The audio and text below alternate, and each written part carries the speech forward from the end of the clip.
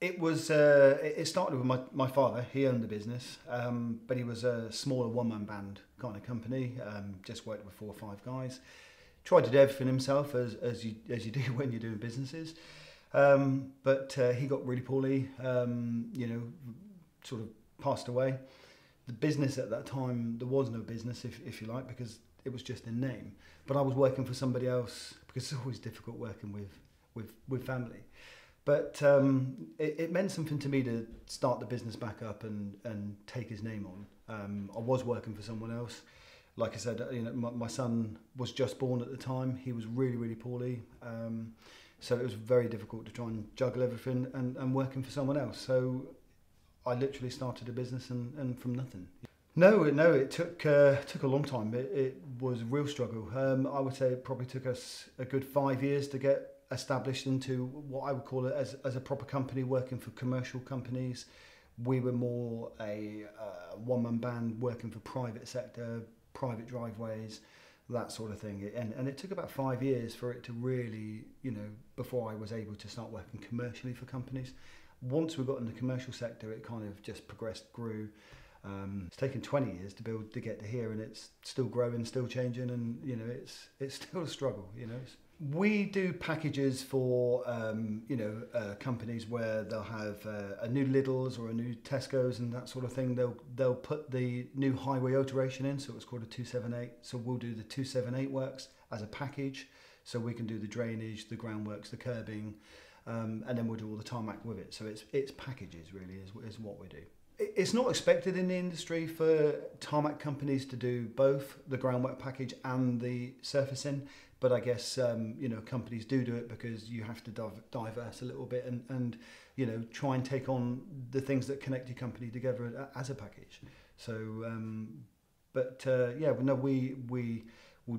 we'll take these packages on through council works that will come up as a package. Surfacing is the tarmac, civils is the groundworks package, the 278. It's the alteration work that we have to do, to enable us to then do the tarmacking works. Yep, we're now working for like infrastructure work where you've got the new broadband services going in. So we'll do all the trench works, put the ducting work in for the cabling companies so they can put it through, and then we do the reinstatement of all the trenches on top. But quite often, a lot of the utility companies, they do their own trenching works, and we'll go and do the reinstatement for the utility company. You'll see a gang of guys working through doing that exact job that I said. Really, they'll be doing the infrastructure of the trenching, and then we'll do all the backfilling and all for the broadband. Sherford is a fantastic new housing estate going up, probably in the 20 years worth of work down there. So obviously we're going in for all the large groundwork companies, and we do all the road infrastructure as well as the driveways, the footways, adopted works, private works. So we'll go down and do all the surfacing.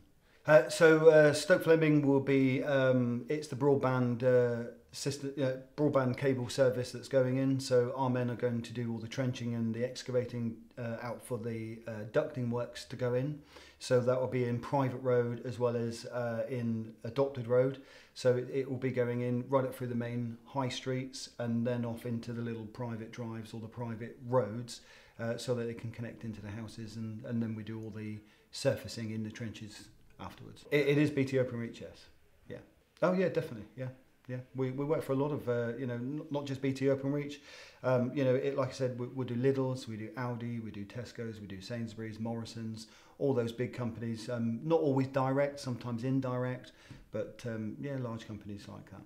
Home builders, yeah, we work for masses of different types of home builders. You've got your sort of people that big developers, but you'll also have small developers that do 1 or 2 plots, or you've got like Sherford's, which is probably thousands of plots. Good question, actually. I'd like to think he would be proud. Yeah, I think so. I think he'd be a little bit disappointed he wasn't around to be here with us, but I think he'd be very proud. We're always going to be Devon Tarmasters because my heart is in Devon anyway.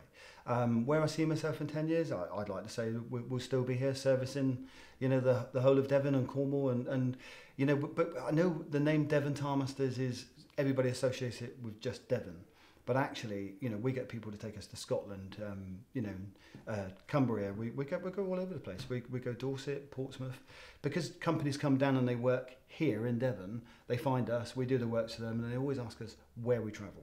So we travel anywhere as long as we can get material prices at, in their area and the right price. Then we win the jobs.